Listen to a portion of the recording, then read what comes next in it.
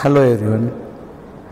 இப்போ இன்ஜினியரிங்னு எடுத்த உடனே எல்லாருமே கம்ப்யூட்டர் சயின்ஸ் தான் வேணும், ஐடி தான் படிக்கணும், இல்லை ஆர்டிஃபிஷியல் இன்டெலிஜென்ஸ் படித்தா தான் ஃப்யூச்சர், இப்படின்லாம் நிறைய மித்ஸ் இருக்குது. எல்லாம் கன்ஃபியூஸ் ஆகிக்கிறோம்.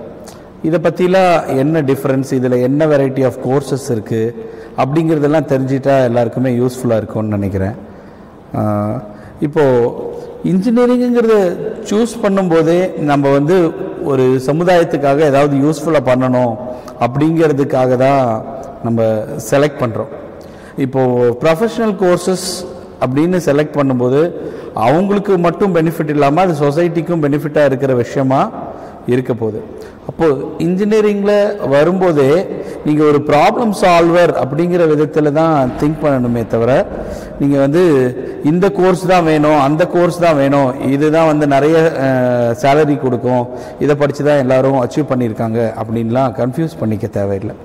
இப்போ முதல்ல இந்த courses computer related circuit பிரான்ச்சஸில் computer related கோர்சஸாக பார்த்தீங்கன்னா கம்ப்யூட்டர் சயின்ஸ், ஐடி, AIDS, அதாவது artificial intelligence and data science, artificial intelligence and machine learning AIML, அடுத்ததாக அதே மாதிரி cyber security, computer science with cyber security, computer science with IOT, இப்படின்லாம் பல விதங்களில் பல பெயர்களில் இருக்குது. இப்போ இதுக்கெல்லாம் என்ன வித்தியாசம் அப்படின்னு பார்த்தீங்கன்னா, கம்ப்யூட்டர் சயின்ஸுக்கும் ஐடிக்கும் பெரிய வித்தியாசமே கிடையாது. கம்ப்யூட்டர் சயின்ஸ் கோர்சஸ்ன்னு கொடுத்துக்கிட்டு இருந்தாங்க, அதுக்கப்புறம் அதுக்கு வேற ஒரு நாமன்கிளேச்சரில் தான் இந்த கோர்ஸ் கொடுக்க முடியும் அப்படிங்கும்போது அது ஒரு வேறு பேர் வச்சு அதுக்கு ஐடின்னு வச்சாங்க. இப்போவும் நீங்கள் கரிக்குலம் எடுத்து அதோட சிலபஸை பார்த்தீங்கன்னா டோட்டலாக லிஸ்ட் ஆஃப் சப்ஜெக்ட்ஸ், அவங்க ஒரு 56 சப்ஜெக்ட் படிக்கிறாங்கன்னா இவங்களும் ஒரு 56-57 சப்ஜெக்ட் தான் படிப்பாங்க. ஆனால் 1 or 2 பேப்பர்ஸ் தவிர, இப்போ CSEல ஒரு தியரி ஆஃப் கம்ப்யூட்டேஷன், இல்லை ஒரு கம்பைலர் டிசைன், இது மாதிரி 1 or 2 பேப்பர்ஸ் ஒரு ஹார்ட்வேர் ரிலேட்டடாக, அதோட சிஸ்டம் டிசைன் ஆர்கிடெக்சர் ரிலேட்டடாக வித்தியாசமாக இருக்கும். இதில் ஒரு கம்யூனிகேஷன் ரிலேட்டடாக ஐடியில் அதிகமாக இருக்கும். இது ரெண்டு தான், இந்த மாதிரி தான் டிஃப்ரென்ஸே தவிர மற்றபடி CSE பசங்க படிக்கிற எல்லாமே ஐடியும் படிப்பாங்க. ஐடி படித்தா தான் ஐடி இண்டஸ்ட்ரி போக முடியும், ஐடியில் வேலை கிடைக்கும், அந்த மாதிரிலாம் கிடையாது. கம்ப்யூட்டர் சயின்ஸ் ஐடி ரெண்டுமே சேம் தான், ஒரே ஐஸ்கிரீமோட 2 ஃப்ளேவர் மாதிரி தான். அடுத்தபடியாக இப்போ வந்திருக்க artificial intelligence, data science, machine learning, இதுக்கெல்லாம் என்ன வித்தியாசம் அப்படின்னு பார்க்கும்போது, ஆர்டிஃபிஷியல் இன்டெலிஜென்ஸுங்கிறது மெஷின், ஒரு மெஷினை மனிதனோட மூளை மாதிரி சிந்திக்க வச்சு அந்த செயல்களை செய்ய வைக்கிறதுக்கான மெக்கானிசம் எல்லாம் பண்ணுறது தான். ஸோ இது கம்ப்யூட்டர் சயின்ஸோட ஒரு பகுதியாக இருந்த ஆர்டிஃபிஷியல் இன்டெலிஜென்ஸ் சப்ஜெக்டை நம்ம ஸ்பெசிஃபிக்காக ஸ்பெஷலைசேஷனாக எடுத்து இப்போ கோர்ஸாக கொடுக்குறாங்க. அப்போது அந்த கோர்ஸில் நீங்கள் டேட்டா சயின்ஸுங்கிறதுல என்னென்ன விதத்துலலாம் டேட்டா நம்ம கலெக்ட் பண்ணுறோம், எல்லா இடத்துல இருந்தோம். நீங்கள் ஒரு ஃபோன் வச்சுருக்கீங்க, நீங்கள் ஒரு மெயில் அனுப்புகிறீங்க, நீங்கள் ஒரு மெசேஜ் அனுப்புகிறீங்க, ஒரு இடத்துல நடந்து போகிறீங்க, உங்களை கேமரா வாட்ச் பண்ணுது. இப்போ இது எல்லாமே ஒரு வீடியோவாக இருக்கட்டும், ஆடியோவாக இருக்கட்டும், டேட்டாவாக இருக்கட்டும், இது எல்லாமே டேட்டா தான். அந்த டேட்டாவை ப்ராசஸ் பண்ணி எப்படி யூஸ்ஃபுல்லாக மக்களுக்கு உபயோகமாக, பிஸ்னஸ்க்கு உபயோகமாலாம் உபயோகப்படுத்த முடியும். அந்த லார்ஜ் வால்யூம் ஆஃப் டேட்டா ஒவ்வொருத்தரோட யோசிச்சு பாருங்கள், எவ்வளோ சிசிடிவி வச்சுருக்கோம், எவ்வளோ கேமராஸ் நம்மளை வாட்ச் பண்ணிகிட்ருக்கு. ஒவ்வொருத்தரும் ஃபோன் வந்ததுக்கப்புறம் அவங்கவுங்க அவ்வளோ கேமரா வச்சுருக்காங்க. அப்போ அவ்வளோ கேமராலேருந்து வர்ற வீடியோலேருந்து நம்ம என்னெல்லாம் டேட்டா ப்ராசஸ் பண்ண முடியும், ஒருத்தர் என்ன ட்ரெஸ் போட்டிருக்காரு, என்னெல்லாம் யூஸ் பண்ணுறாரு, எங்கெல்லாம் மூவ் பண்ணுறாரு, எல்லாத்தையுமே மானிட்டர் பண்ணி அந்த இன்ஃபர்மேஷன், எத்தனை தடவை ஒரு இடத்துக்கு போயிட்டு வந்தார், ஒரு பேங்க்குள்ளே போயிட்டு வந்தார், என்ன துணி எடுக்கிறாரு, என்ன ட்ரெஸ் போடுறாரு, என்ன வாட்ச் கட்டியிருக்காரு, இது மாதிரி எல்லாத்தையும் மெஷர் பண்ணி அதிலேருந்து அனலைஸ் பண்ணி அனலிட்டிக்ஸ் எல்லாம் பண்ணுறதுக்கு பேர் தான் டேட்டா சயின்ஸ். அதுவே டீப் லேர்னிங், AIML, எம்எல்ங்கும் போது மெஷின் லேர்னிங், மெஷின் லேர்னிங்கோட இன்டர்னல் பார்ட்டாக டீப் லேர்னிங்கிற அளவு கூட இப்போ வந்துருச்சு. மெஷின் லேர்னிங் என்ன பண்ண போகுது அப்படின்னா, இது டேட்டாவை பற்றி ரொம்ப பார்க்காம ஒரு பர்டிகுலர் ப்ராசஸை, ஃபார் எக்ஸாம்பிள் ஒரு வண்டி வருது, டேட்டா அனலிட்டிக்ஸ்லேருந்து ஒரு ஒரு ஒரு ஃபார் எக்ஸாம்பிள் ஒரு டோல்கேட்டில் வர்ற ஒரு வண்டி வருதுன்னா அந்த வண்டி என்ன அதோட பர்டிகுலர் என்ன டைப் ஆஃப் வண்டி, என்ன கலர், அதோட நம்பர் என்ன, அதை வந்து எங்கே பாஸ் ஆகுது, இந்த மாதிரி பர்டிகுலர் டீட்டெயில்ஸ் எல்லாம் எடுத்து அனலைஸ் பண்ணுறது. அந்த வீடியோலேருந்து எப்படி கேப்சர் பண்ணி கண்டுபிடிக்கணும், இது என்ன பொருள், இது யார், இது என்ன அனிமல் அப்படிங்கிறத கண்டுபிடிக்கிறதா இருக்கட்டும். ஆராய்ந்து அதை வந்து செய்ய வைக்கிறதுக்கான வழிவகைகள் எல்லாம் யோசிச்சு மனிதனை மாதிரி சிந்திக்க வைக்கிறதுக்கான வழிகள்லாம் கொண்டு வர்றது தான் மெஷின் லேர்னிங். தானாக மெஷின் செய்யாது, ஒவ்வொன்றையும் சின்ன சின்ன விஷயத்தையும் நம்ம என்ன சொல்கிறோமோ அது மாதிரி தான் செய்யும். அப்போ அதை செய்ய வைக்கிறதுக்காக மெஷின் லேர்னிங்கிறது அங்கே வருது.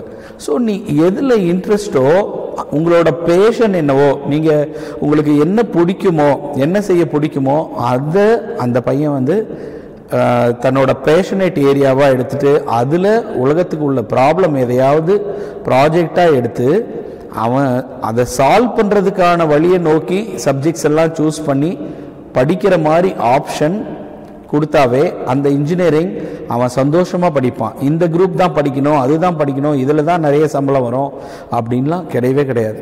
இப்போ எங்கள் காலேஜில் பார்த்தீங்கன்னா fully flexible choice based credit system அப்படிங்கிறது வழியாக ஃப்ளெக்ஸி லேர்ன் சிஸ்டமில் நம்ம ஸ்டூடெண்ட்ஸ்க்கு ஆப்பர்ச்சுனிட்டி கொடுக்குறோம். அவனால் தன்னோட சப்ஜெக்ட்ஸ் என்ன படிக்கணுங்கிறத சூஸ் பண்ண முடியும், என்னெல்லாம் எந்த ஃபேக்கல்ட்டி கிட்ட படிக்கணும், என்ன டைமிங்கில் படிக்கணுங்கிறதெல்லாம் தானாகவே டிசைட் பண்ணுவான். அப்போது இந்த மாதிரி அவ்வளோ ஒரு ஆப்பர்ச்சுனிட்டி கொடுக்குற பட்சத்தில் இங்கே வேறு என்ன கோர்சஸ் எல்லாம் இருக்கோ எல்லாத்தையுமே அவனால் ப்ரொஃபஷ்னல் எலெக்டிவ்ஸாகவும் ஓப்பன் எலெக்டிவ்ஸாகவும் சூஸ் பண்ணி தன்னோட கரிக்குலமாக ஃப்ரேம் பண்ணிட்டு இவ்வளோ கிரெடிட்ஸ் முடிக்கணும்னு இருந்தால் அவ்வளோ கிரெடிட் முடித்தானாவே அவனோட டிகிரி வாங்கிறதுக்கு எலிஜிபிளாக ஆகிறான். அப்போது அந்த ஆப்ஷன் இருக்கும்போது என்னெல்லாம் அட்வான்ஸ்டு கோர்சஸ் எல்லாம் எமர்ஜிங் ஏரியாஸில் இருக்கிற என்ன கோர்சஸ் எல்லாம் நம்மளால் கொடுக்க முடியுமோ, என்ன ஃபெசிலிட்டி எல்லாம் உருவாக்கி மாணவர்களுக்கு கொடுக்க முடியுமோ அது எல்லாத்தையுமே நாங்கள் உருவாக்கி வச்சுருக்கோம். ஃபார் எக்ஸாம்பிள் இதுலேயே வந்து இப்போ சைபர் செக்யூரிட்டின்னு இன்டர்நெட் உலகத்தில் நம்ம இவ்வளோ கம்ப்யூட்டர்ஸ் எவ்வளவோ விஷயங்கள் எல்லாம் யூஸ் பண்ணுறோம். அவ்வளோ டிவைசஸ்லேயும் நமக்கு மல்டிபிள் செக்யூரிட்டி த்ரெட்ஸ் வந்துட்டு தான் இருக்குது, ஆபத்துக்கள். இன்றைக்கும் நீங்கள் ஜிபே யூஸ் பண்ணுறீங்கன்னா ஒவ்வொரு நாளும் ஃபோன் யூஸ் பண்ணும்போது, பேங்க் அக்கௌண்ட் யூஸ் பண்ணும்போது அக்கௌண்ட் நம்பர் ஃபோனில் கேட்டால் சொல்லாதீங்க, பாஸ்வேர்டை சொல்லாதீங்க அப்படின்னு அந்த மாதிரி ப்ராப்ளங்கள் வந்தது. இப்போ ஜிபே எல்லாருமே யூஸ் பண்ண ஆரம்பிச்சிட்டோம். உடனே ஜிபே வழியாக எப்படி உங்கள் அக்கௌண்ட்டை ஹேக் பண்ணலான்னு எல்லாரும் கண்டுபிடிச்சி யூஸ் பண்ணிகிட்டு இருக்கான். இப்போ இதெல்லாம் தடுக்கிறதுக்கு எப்படி நம்ம சேஃபாக இருக்க முடியும்? நீங்கள் ஒரு இன்டர்நெட் யூஸ் பண்ணும்போதே அதில் ஏகப்பட்ட பிரச்சனைகள் எல்லாம் வரதான் செய்யும். நன்மைன்னு ஒன்று இருந்தால் அதுக்கான தீமையும் இருக்க தான் செய்யும். அதிலிருந்து எப்படி நம்ம பாதுகாப்பாக இருக்க முடியுங்கிறதெல்லாம் பற்றி தெரிஞ்சுக்கிட்டு அதையெல்லாம் படித்து நம்மையும் நம்ம சுற்றி இருக்கவங்களுக்கும் நன்மை பயக்கிற மாதிரி நடந்துக்கிறதுக்கு பேர் தான், அதை பற்றி படிக்கிறது தான் சைபர் செக்யூரிட்டி. அதுவே ஐஓடிங்கிறது என்னன்னு பார்த்தீங்கன்னா இன்டர்நெட் ஆஃப் திங்ஸ். இப்போ ஒவ்வொரு பொருளுமே முன்னாடிலாம் வந்து அந்தந்த பொருள் அந்தந்த வேலையை மட்டும்தான் செய்யும். இப்போது நீங்கள் இமேஜின் பண்ணுங்கள், காலையில் எந்திரிச்ச உடனே நீங்கள் எந்திரிக்கிறதுக்கு முன்னாடியே உங்கள் அலாரம் நீங்கள் இன்றைக்கி என்ன ஷெட்யூலோ அதுக்கேற்ற மாதிரி உங்கள் டைமை கண்டுபிடிச்சி அது வந்து உங்களை எழுப்பி விடணும். உங்களுக்கு என்ன மியூசிக் பிடிக்குமோ அதை ப்ளே பண்ணணும். அடுத்து நீங்கள் எந்திரிக்கிறதுக்கு முன்னாடியே உங்களுக்கு சுடு தண்ணி வேணும்னா ஹீட்டர் ஆன் பண்ணி உங்களுக்கு வேண்டிய டெம்பரேச்சரில் ரெடி பண்ணி வைக்கணும். நீங்கள் எந்திரிக்கும் போது உங்களுக்கு பிடிச்ச பாட்டு பாடணும். அடுத்து நீங்கள் தூங்கும்போது இருட்டாகவும் எந்திரிச்ச உடனே லைட் வெளிச்சம் வந்து அதுக்கேற்ற மாதிரி ரெடியாக இருக்கணும். நீங்கள் போய் குளிச்சுட்டு வந்த உடனே உங்களுக்கு சாப்பாடு ரெடியாக இருக்கணும். அதுக்கு ஃப்ரிட்ஜில் என்னெல்லாம் வேணுமோ என்னெல்லாம் இருக்கோ அதுக்கேற்ற மாதிரி ரெடி பண்ணி தர்றதுக்கு ஒரு டிவைஸ் ரெடி பண்ணி உங்களுக்கு ஃபுட்டு வரணும். அடுத்து உங்கள் சுகர் லெவல், உங்கள் டெம்பரேச்சர் இதெல்லாம் பார்த்து நீங்கள் என்ன மாத்திரை சாப்பிட்ணுங்கிறதுக்கு ரெடி பண்ணி உங்களுக்கு வரணும். அடுத்து நீங்கள் காரில் போகிறீங்கன்னா உங்கள் காரில் பெட்ரோல் இருக்கா இல்லையா, நீங்கள் போகிற தூரம் என்ன அது சொல்லி அந்த வெஹிக்கிள் தானாக ஆட்டோமேட்டிக்காக டிரைவரே இல்லாமல் நீங்கள் ஓட்டவும் தேவையில்லை, தானாக போகணும். அதுவே மாதிரி உங்கள் ஃப்ரிட்ஜில் ஏதாவது பொருட்கள் கம்மியாயிடுச்சுன்னா, இப்போ 4 முட்டை வாங்கி வைக்கணும் அப்படின்னா அது தானாக அங்கே ஆர்டர் பண்ணி அதுவாக வந்து உங்களுக்கு ரீஃபில் பண்ணி வைக்கணும். போகிற வழியில் பெட்ரோல் பங்க் இருந்தால் தானாக நின்று பெட்ரோல் போட்டுக்கிட்டு நீங்கள் போகிறதுக்கு முன்னாடி நீங்கள் போய் சேர்ற ஆஃபீஸில் நீங்கள் ரீச் ஆகிட்டிங்கன்னா உங்கள் கேபின் கம்ப்யூட்டர் ஆன் ஆகி ரெடியாக நிற்கணும். உங்கள் குழந்தைங்கள கூட்டிகிட்டு வரதுக்கு போகணுன்னா உங்களுக்கு இன்ஃபார்ம் பண்ணணும். அது தானே அங்கேருந்து அதே மாதிரி உங்கள் பேரண்ட்ஸ் வீட்டில் இருக்காங்க, ஏதாவது ஒரு எக்ஸசைஸ் பண்ணிகிட்டு இருக்காங்க அப்படின்னா அவங்க ஹெல்த்தை நீங்கள் மானிட்டர் பண்ணணும். அவங்க எங்கே இருந்தாலும் அந்த இன்ஃபர்மேஷன் நீங்கள் ஒரு பொருள் ஆர்டர் பண்ணிங்கன்னா அது ஒரு ட்ரோனில் கொண்டு வந்து அது உங்களுக்கு வீட்டுக்கு டெலிவரி பண்ணும். இப்போ இந்த மாதிரி விஷயங்கள் எல்லா பொருட்களையும் இணையத்தோடு இணைச்சு எப்படி வந்து நம்ம கண்ட்ரோல் பண்ணுறோம், அது எப்படி ஆட்டோமேட்டிக்காக உங்கள் ஆர்டிஃபிஷியல் இன்டெலிஜென்ஸ் இதெல்லாம் கலந்து அது தானாக எப்படி நடக்குதோ இதை பற்றியெல்லாம் படிக்கிறதுக்கு பேர் தான் இன்டர்நெட் ஆஃப் திங்ஸ். இது இன்னும் இன்டர்நெட் ஆஃப் எவ்ரி திங்குன்னே மாறிடுச்சு.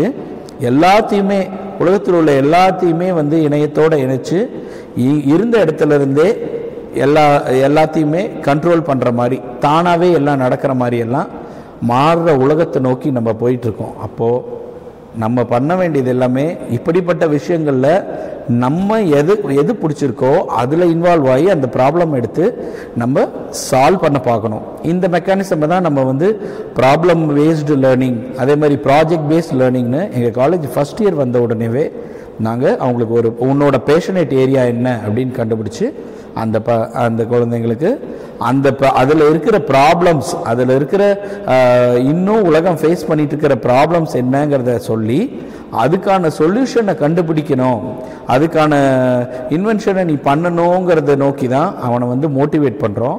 அதை சால்வ் பண்ணக்கூடிய விதமாக அவன் வந்து சப்ஜெக்ட்ஸ் எல்லாம் சூஸ் பண்ணி அவன் நல்லா படித்து அதை சால்வ் பண்ணி அவன் ஃபைனலாக அதை ஒரு ப்ராடக்டாக கூட அவன் நம்ம பேட்டர்ன் பண்ணலாம், பேப்பர் பப்ளிஷ் பண்ணலாம்.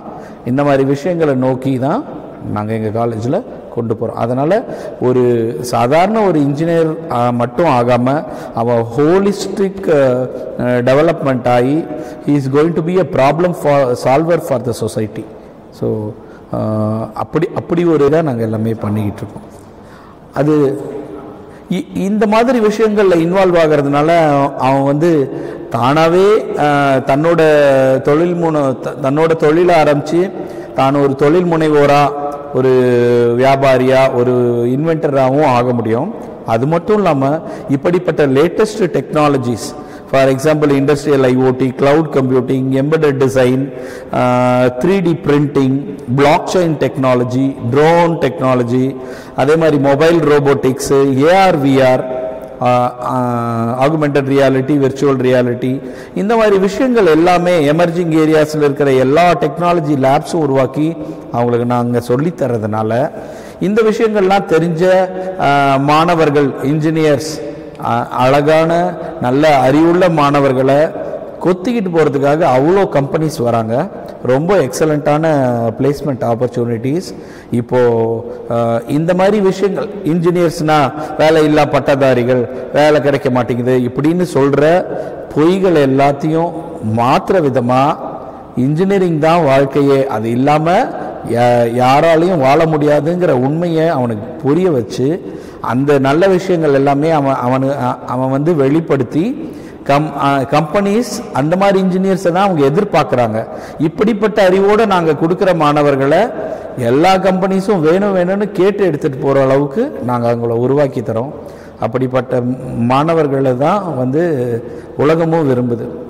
இப்போ ஆர்டிஃபிஷியல் இன்டெலிஜென்ஸ், மெஷின் லேர்னிங் அந்த மாதிரிலாம் படிக்கும்போது artificial intelligence analyst, data analyst, அந்த மாதிரி AI ஆர்கிடெக்ட், இது மாதிரி டெசிக்னேஷன்ஸில் ஜாப் ஆப்பர்ச்சுனிட்டிஸ் நிறைய இருக்குது. இனிஷியலாக பார்க்கும்போது நீங்கள் ஆஸ் அ ஃப்ரெஷராக போகும்போது எடுத்த உடனே இந்த மாதிரி ஜாப் ஆப்பர்ச்சுனிட்டிஸ் போகுமா அப்படின்னா அப்படி கிடையாது. நீங்கள் என்ன ப்ராஜெக்ட்ஸ் பண்ணியிருக்கீங்க, என்ன இதில் எக்ஸ்பீரியன்ஸ் ஆயிருக்கீங்கிறது பொறுத்து தான் உங்களை கம்பெனிஸ் வந்து அந்த டெசிக்னேஷன் கொடுத்து எடுத்துப்பாங்க. இப்போ நார்மலாக இன்ஜினியரிங் படித்து ஃப்ரெஷராக போகிறவனுக்கு ஒரு பேக்கேஜ் ஒரு 3 லட்சம் பர் இயர் கொடுக்குறாங்க. அப்படிங்கிற பட்சத்தில் இந்த மாதிரி ஒரு லேட்டஸ்ட் டெக்னாலஜிஸ் கோர்சஸ் எல்லாம் படித்து நல்ல உண்மையான ப்ராஜெக்ட் நாலேஜோடு போகிற பசங்களுக்கு up to 10 lakhs 12 lakhs even up to 34 லட்சம் ரூபா பர் இயருக்கு போன எங்கள் ஸ்டூடெண்ட்டே கூட இருக்காங்க. ஸோ அதனால் அந்த மாதிரி ஹை சேலரி பேக்கேஜஸ்க்கும் நல்ல டெசிக்னேஷனோட ப்ராஜெக்ட் மேனேஜராக ப்ராஜெக்ட் ஆர்கிடெக்டாகவும் எல்லாமும் போக முடியும். ஏஆர்விஆர் கேம் டெவலப்மெண்ட் இதெல்லாமுமே நாங்கள் சொல்லித்தரோம். அதெல்லாம் படிக்கிற பசங்க game design, game architect, even media இண்டஸ்ட்ரியில் இப்படி எல்லாமும் கூட போயிருக்காங்க. As well as mobile robotics, cloud கம்ப்யூட்டிங்லாம் படித்த பசங்களால் க்ளவுட் ஆர்கிடெக்டாகவும் போக முடியும். So that infrastructure designers, security படித்தவங்க வந்து most வாண்டடாக for example banking industry as well as finance இண்டஸ்ட்ரியிலலாம் ரொம்பவுமே முக்கியமாக தேவைப்படுறாங்க. அது மாதிரி security பர்சன்ஸாக they will be able to design.